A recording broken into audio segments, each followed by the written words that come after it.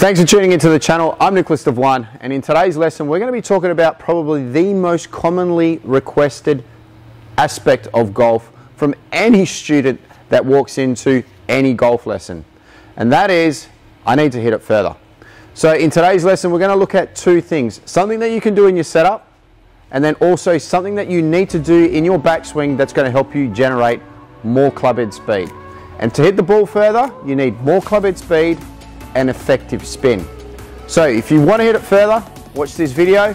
It might just help you find that extra 10, 15, maybe even 20 meters.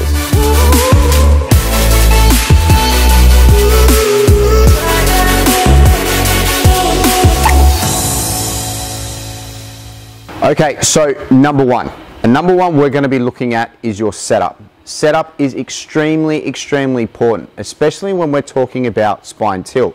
Now, what is spine tilt? Well, it's when you take your setup that when you're hitting your driver that your lead side shoulder is higher than your trail side shoulder. Now, why is this important? Well, there's this common word that we use in golf called angle of attack. Now, if you're a person who doesn't have a very fast swing speed, it's very important that you get a good angle of attack at the golf ball, especially when hitting your driver. When you're hitting your driver, you're trying to hit up on the golf ball. The more effective you hit up on the golf ball, the more likely you're going to reduce the spin of the golf ball. Now, why did I say depending on what speed? There are tour players out there that hit down on the golf ball with their driver, but they are producing excessive amounts of speed. We're talking about 120 to 125, even faster clubhead speeds. And when you're producing that kind of clubhead speeds, you don't need a positive angle of attack. A slightly downward angle of attack is probably a better thing. But let's face it, 90% of golfers struggle to get to 100 miles per hour of clubhead speed. So it's very important to get your spine tilt in the right place. Now, it's very important to understand also that when you're trying to get that spine angle into the right place, that you're doing it from the correct pivot point. Now, what does this mean? This means when you're setting up, that your pivot point becomes your hips. So when you push your hip or your lead side hip, which is the hip closest to the target, towards the target, that your trail side shoulder goes down in your setup. That there is the most effective way of doing it.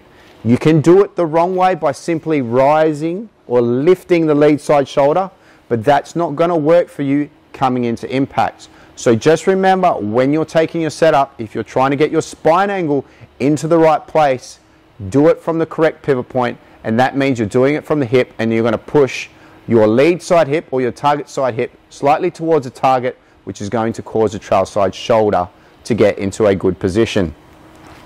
So that's tip number one. If you can implement that into your setup, it's going to help you to produce very good angles at the golf ball. And like I said, this one here is all about reducing what I would call the spin number.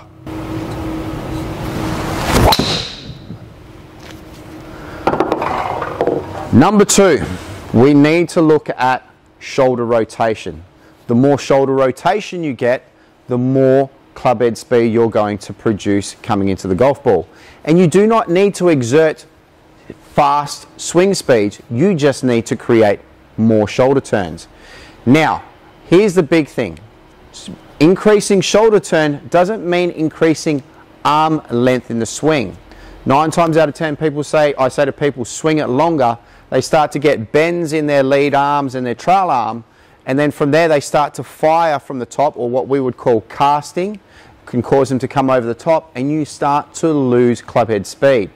So you need to understand that you need to turn your body more effectively, and that means using your hips as well to create that turn.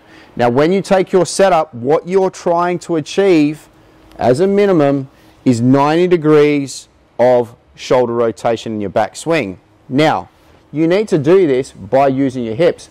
90% of club golfers can only get roughly between 60 to 70 degrees, maybe even less, of turn when I view them for the first time. So, and that's because they don't use their hips effective enough.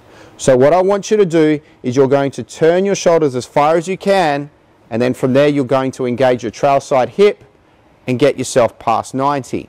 Now, if you have flexibility issues, it might be an even easier way to get your lead side foot heel slightly off the ground. That's going to help you to get that 90 degrees of turn. Big important thing is when you're doing that when you come back to the golf ball, it is also the first thing that you plant back down on the ground as you're coming back into impact. So try and get as much shoulder turn as you can.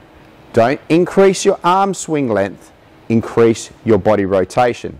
Now, a really good simple drill that I use with most of my students to help them achieve this feeling is to drop the right foot back in your setup, and from here, just for a while, don't look for accuracy, look for turn, and turn your shoulders back as far as you possibly can by activating your hip, and then from there, you'll start to notice you're going to produce more club head speed. It may be unstable at first, but when you're making a change, you've got to understand that it's not easy to do in the first place. So, two things.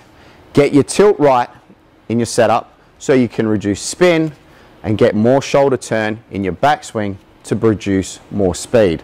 More speed, less spin, means the ball's going to go a hell of a lot further.